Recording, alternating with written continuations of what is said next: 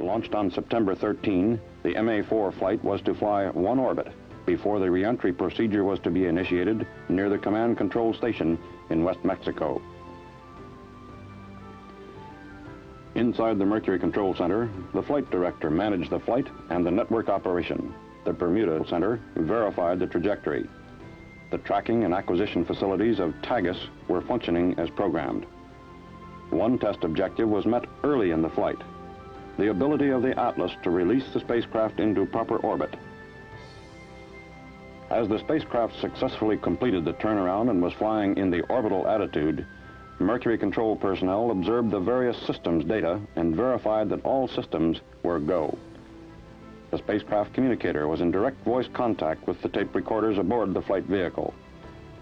As the spacecraft, with its crewman simulator, passed over Africa just 17 minutes after liftoff, all systems were go.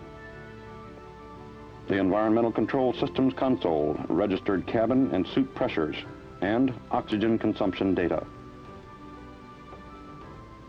62 minutes after launch, the spacecraft, traveling at more than 17,000 miles per hour, passed over the Australian tracking stations.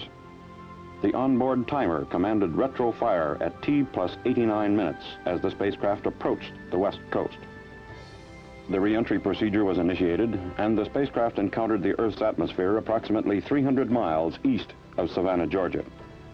The probable impact point indicator operates on separate individual electrical circuits by the Goddard computers.